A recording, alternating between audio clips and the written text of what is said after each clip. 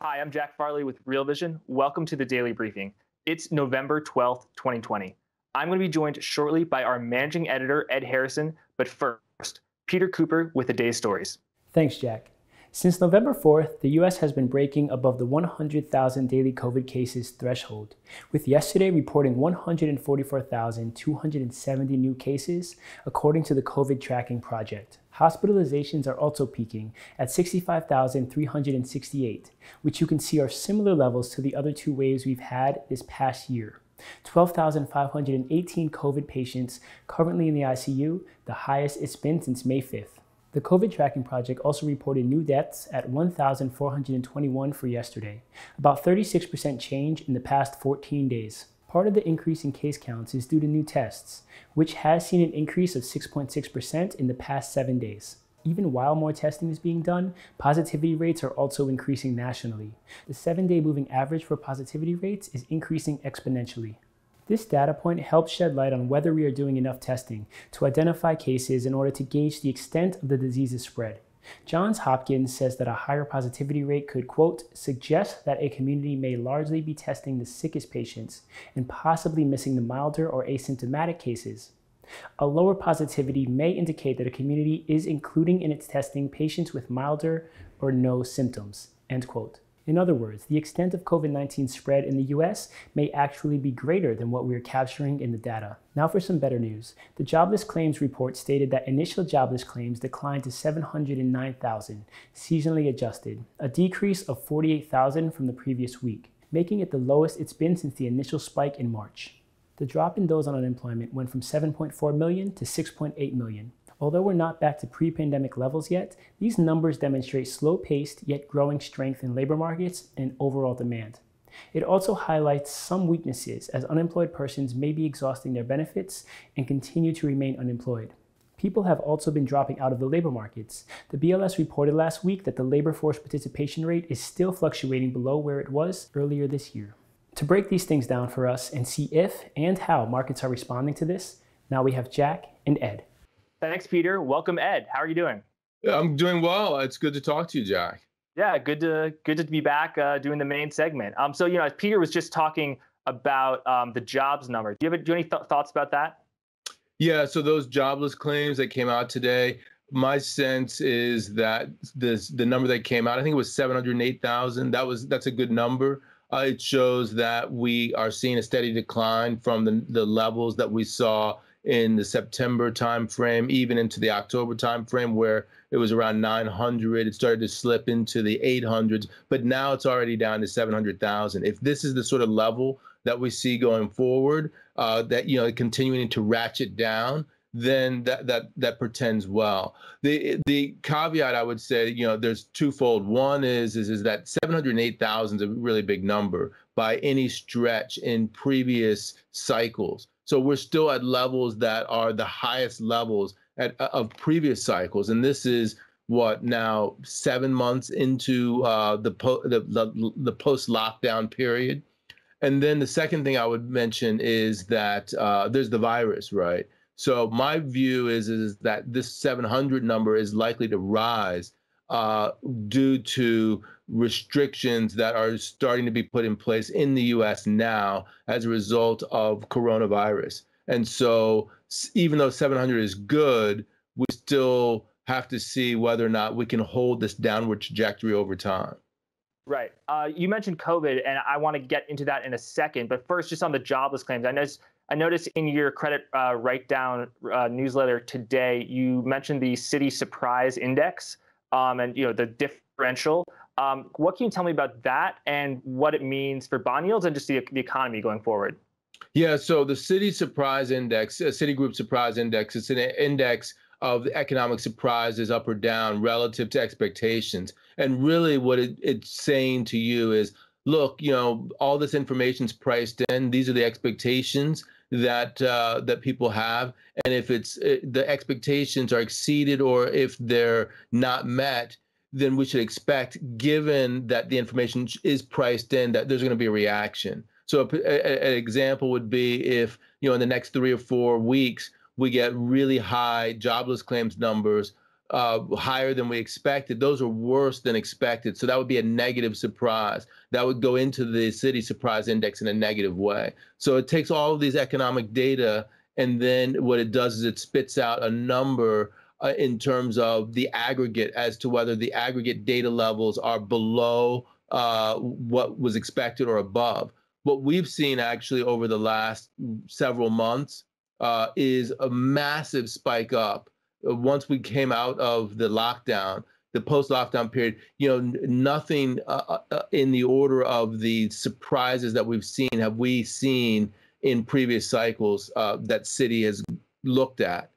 And even today, we're still at a level, even though it's below where we were, just in the June, July, August timeframe, we're still at a level that's pretty high relative to other cycles. So we're at a level that's about the highest that you've seen in other cycles in the Citi Surprise Index. So to me, that's very supportive of the economy. What it says is that risk assets are underpinned by that, and that bonds are not underpinned by that. So it's negative for bonds, positive for stocks. But of course, as I said, it's a mean reverting series, and we're still reverting to the mean. So, when I talked about underperforming in terms of jobless claims, if we were to underperform, that would get us closer to the mean. And usually when you go to the mean, you go to the mean and then you go underneath. So my expectation is at some point in time, the Citi Surprise Index will start to be negative for the economy. Yeah, and we can include that chart in the description. It's a very interesting chart. It's definitely the highest in the series until at least it goes back, which is 2003. One thing that you mentioned is that there's a big correlation between the 10-year bond yield, or at least the 13-week change in that yield, and the thing. So when you overperform, you expect bonds to sell off. But one thing is very absent in that chart is that bonds haven't sold off. And I think a lot of that is because rates are so capped. The Fed going to 3% is not a real reality now, right?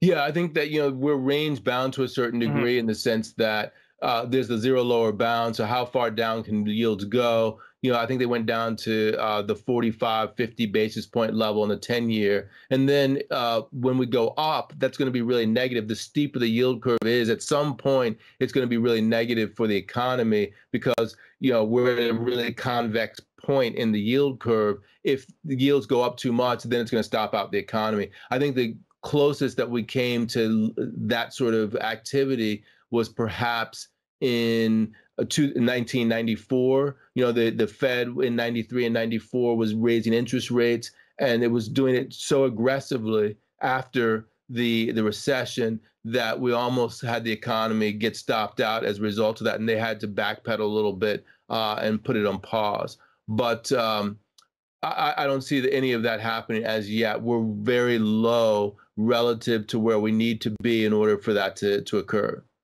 Right. Interesting. You mentioned bonds. I'm just looking at just the Treasury yields today. There was a pretty big rally in Treasuries as equities across the board sold off.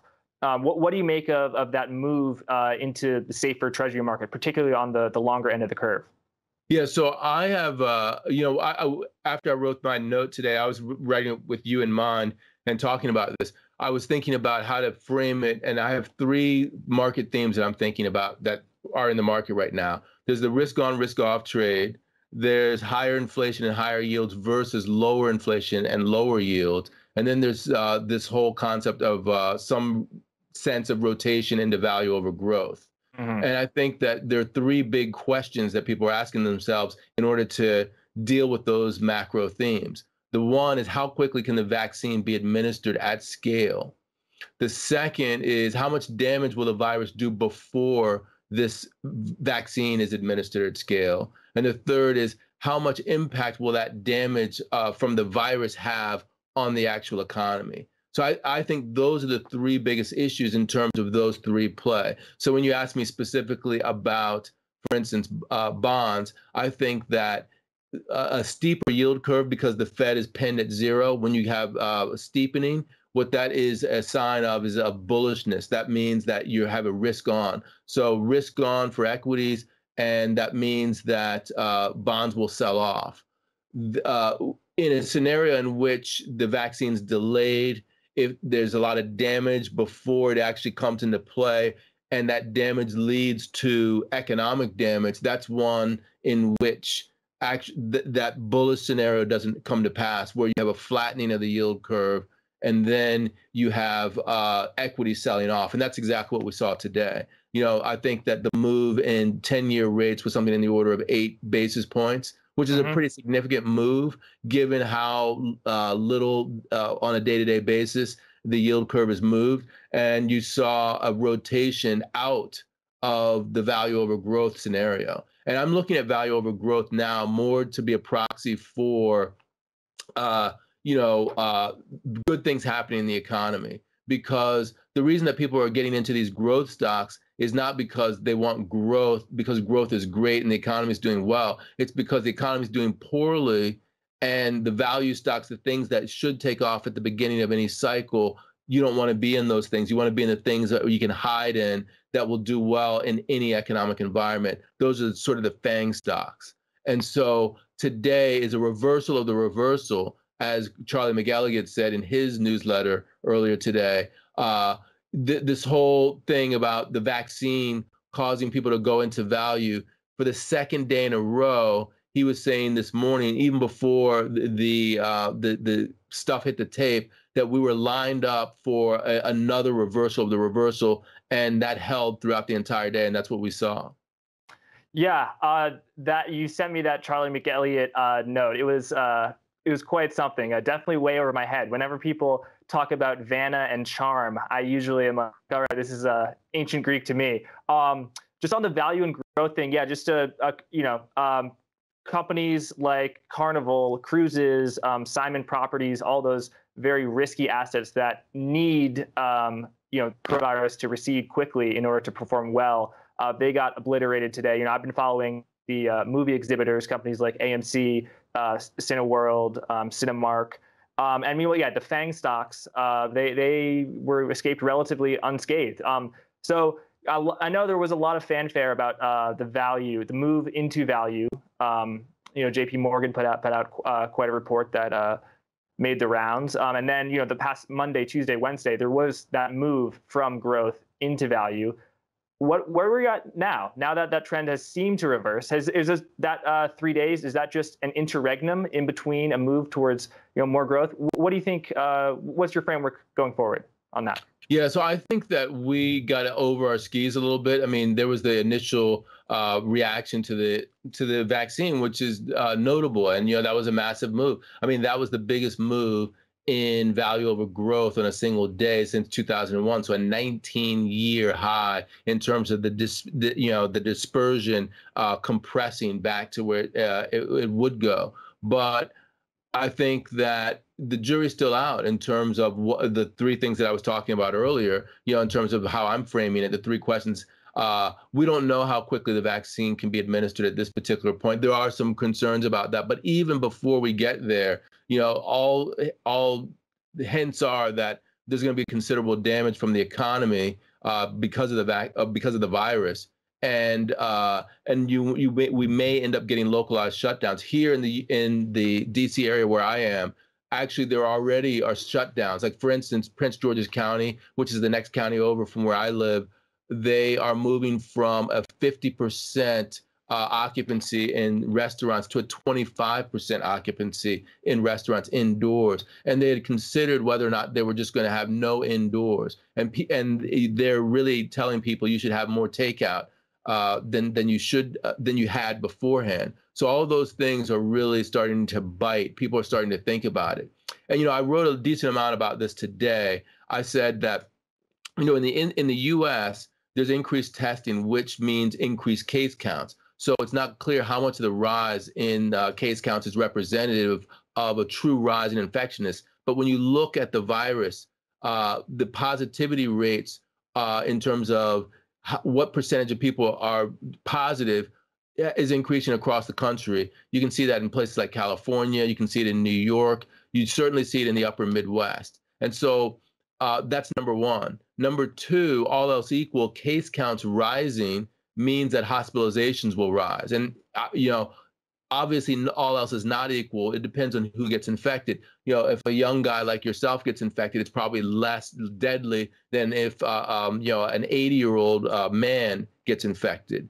And we do know that younger people are getting infected, and that's a healthier sample group. And that should lead us to believe that hospitalization rates will rise less than the case counts. But the case counts are up so much. I think it's over 60%, almost 70%, that even hospitalization rates are rising to a record level. So we have a record level of cases, we have a record level of hospitalizations.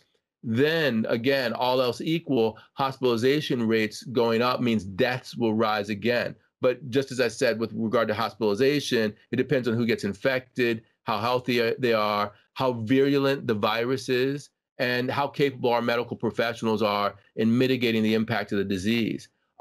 Even so, 36% is the death rate change over the last 14 days. That means that the number of people who are dying today is 36% higher than it was 14 days ago. If that number holds, by Thanksgiving, we'll be up to 2,000 deaths a day in the United States, which is on par with where we were back in the worst part of the February, March, April timeframe. So to me, what the data suggests is that while case counts may overstate the impact in sickness, the rise in the caseloads is so high that we are going to get shutdowns. It's not just going to be, we're moving to 25% the way that Prince George's County did. It's that we're going to get localized shutdowns exactly the same way they had in Europe. And that's going to have a very negative effect on the economy. So the price action that you've seen today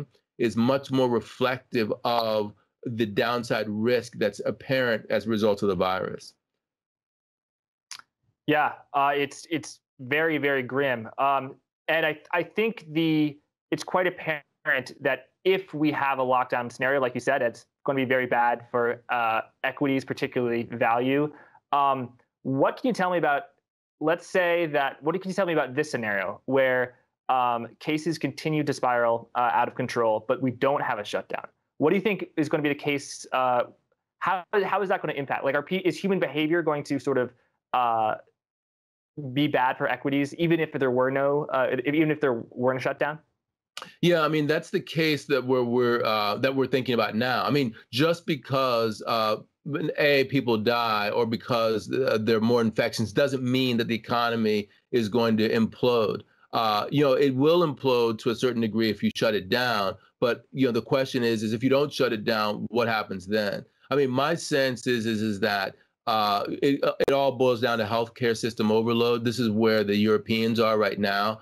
That if the healthcare system overload happens, and it happens when healthcare professionals are tapped out, when the number of people who are infected and in need of medical attention is more than medical professionals can handle, that's when the system breaks down. That's when chaos happens on the medical level, and that's when you move to a shutdown. So we're already there, from what I hear, in places like North Dakota. North Dakota, their case count per 100,000 residents is at 172. That's the highest in the United States. The average in the United States is 29. North Dakota is at 172. So North Dakota actually just recently, the governor said that asymptomatic nurses are now permitted to work because their hospital system is so overloaded. They need even these infected but asymptomatic workers to be able to deal with the overload. That's a situation, to me, that's crying for shutdown. It will shut down eventually. So my answer to your question is there's no way around it. When you get to healthcare system overload, and people just start dying left and right, then you shut down.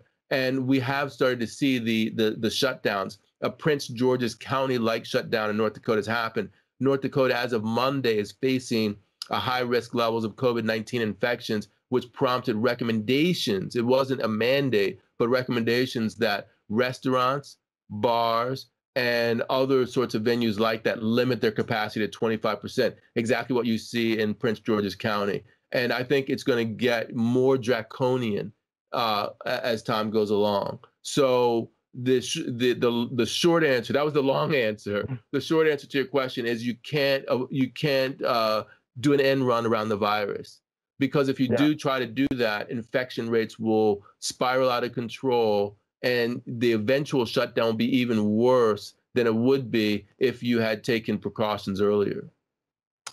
Interesting. Okay, I've got a question for you, which is that so while cases spiked from March to July, let's say, stocks did very well, particularly tech stocks, particularly stocks like Netflix and Zoom. If we have this scenario where you say where the virus continues to get worse, the value stocks perform very poorly, economic activity shuts down, do you think that we will also, again, see tech stocks performing very well? The FANG names, but also the sort of up-and-comers like Zoom.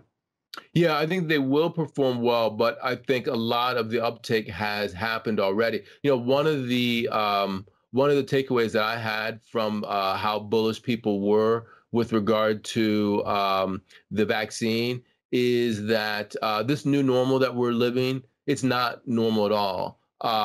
That there's a certain reversion to the mean in terms of our behavior that's going to be expected and desired by most people. In terms of, people will go back to restaurants, they're going to go back to hotels, they're going to go back to airplane travel in due course, and that there might be some residual impacts from the virus in terms of how people continue to act, let's say 2 or 3 years down the line.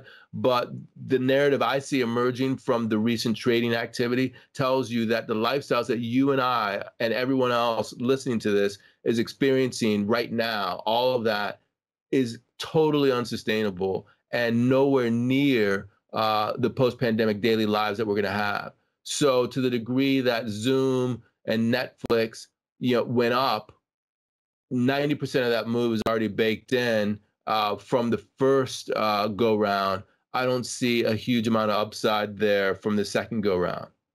Yeah, interesting. And it kind of makes value stocks, and particularly identifying the good value stocks in a particular sector, the ones with the strongest balance sheets that have the highest chance to survive.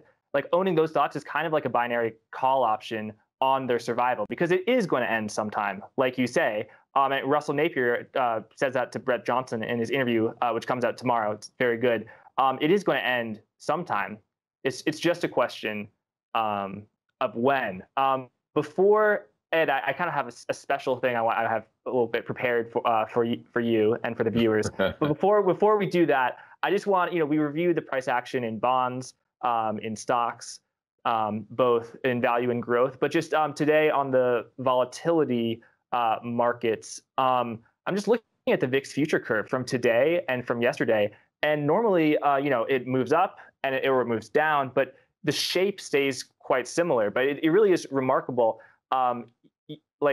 It's become so much more flat. So the volatility has increased on the spot price, as well as December and January, particularly more. So you can see that the volatility markets are pricing in exactly what you're saying. They are very, very worried. That's not a good sign. But, to your major point on that, I think that there is an advantage to be taken here of understanding who's about to hit the wall, the players that you were talking about earlier in our conversation, and the ones that have the strongest balance sheets that can eke it out, that can make the grade. A Southwest versus a UAL or an American Airlines. JetBlue. Who has the strongest balance sheet? How much is government going to intervene in those markets as a result? I think Bill Ackman, you were tweeting about this actually.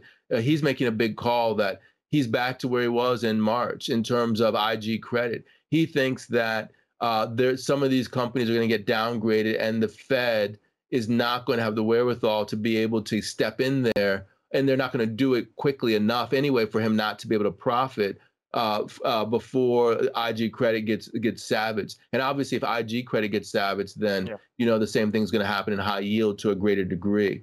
I think the Fed will eventually step in, but once they do step in, uh, damage will already have been done. So people like Ackman will probably make money, and some of these companies will have gone to the wall, and they won't be able to stop that from happening. But if you do your homework, then there is a value over growth place that I think has legs over the longer term as the vaccine gets rolled out and as we have this reversion to the mean in terms of our activity.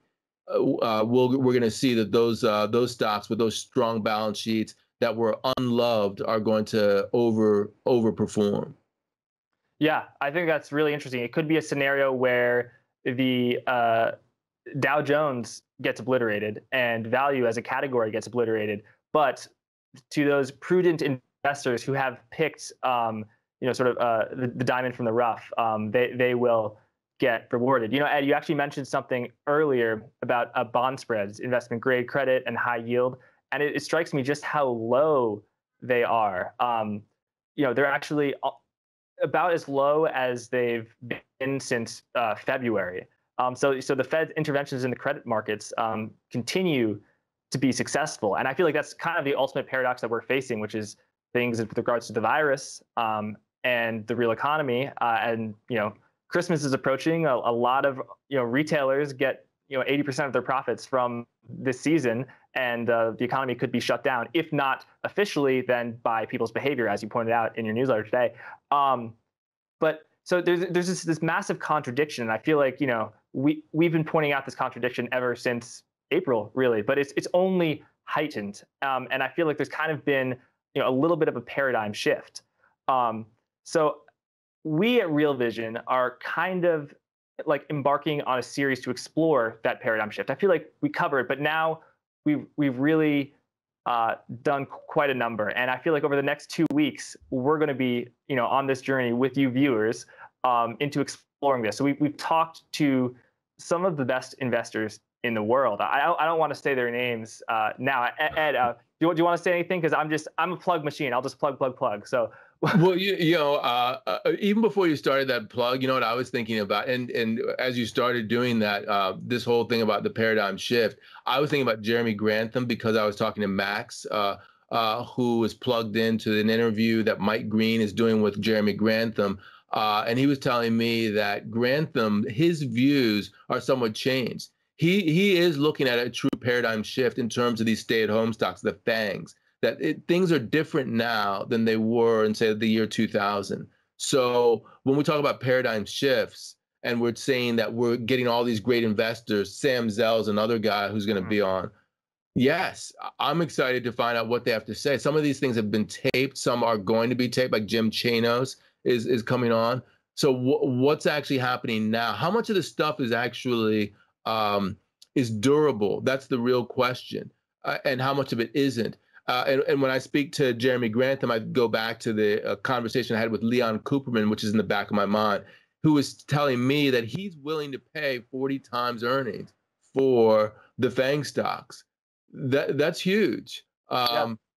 Is that durable? That's the question. I mean, so that to me, that's a paradigm shift.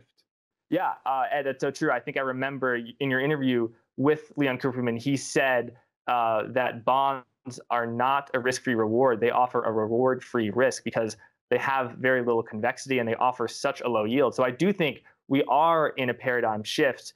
And that's what I think we're trying to do with these next two interviews. We're trying to give investors, the Real Vision community, investment ideas for a world that's changed, for a world that's in flux. So you mentioned Sam Zell. Kirill Sokolov is going to be speaking to Sam Zell. We've got Chamath Palihapitiya is talking to Raoul. Jim Grant is coming back to speak to William White about central banking. Yeah. Hugh Hendry is talking to Raoul. Jim Chanos, he's talking to Mike Green, actually. So yeah, we've really got the best investors in the world. And I'm so excited about it. And I hope that the Real Vision community will be once they hear about it too. Yeah, yeah. And your excitement is genuine. You can always tell when you're really excited, like you really get into this. So it definitely excites me. It's infectious. It makes me, no pun Oh, intended. well, yeah. Careful, Ed.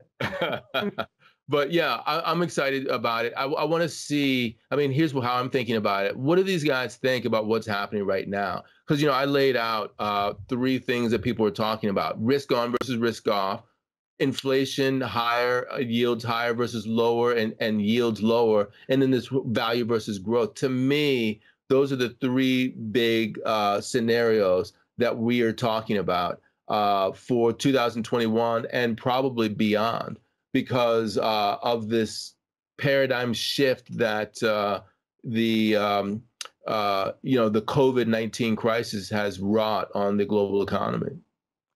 Yeah. I'm so excited for this. I honestly, when I just say those names, I feel like it can't be real. So I have to pinch myself. I think the next 2 weeks are going to be fantastic. So if you're someone, if you're someone who you're new to Real Vision, you're just getting into Real Vision, I would definitely join us, because you could not have picked a better time to join. And if you've been a Real Vision Pro member for 4 years, well, just stick along for the ride. You're gonna have a fun time. Yeah, you're a better hype man than even Ash Bennington, Oh, bro. no, never. I'm okay, but I'm no Ash Bennington. Well, good, Jack. It's been great to talk to you. I have to say, let's do it. Like, let's have you on like once every week, for goodness sakes. I mean, this is good. I really appreciate the Yeah, conversation. count me in. I'm always grateful to be part of the main segment. I love talking to you, and yeah, hope to do it again You next week. bet. All right, I'll send you a calendar invite right after this. You can't weasel out. I'm just kidding. All right. Well, Ed Harrison, managing editor of Real Vision, thank you so much for joining me. It's been a blast. Till next time.